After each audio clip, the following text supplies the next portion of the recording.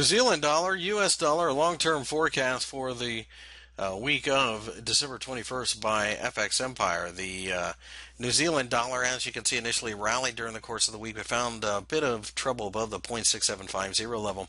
Because of this, we ended up forming a shooting star, which is preceded by a hammer. We think that the market's probably going to continue to consolidate in this general vicinity here, but quite frankly, we're going to need shorter time frame charts to actually place those trades.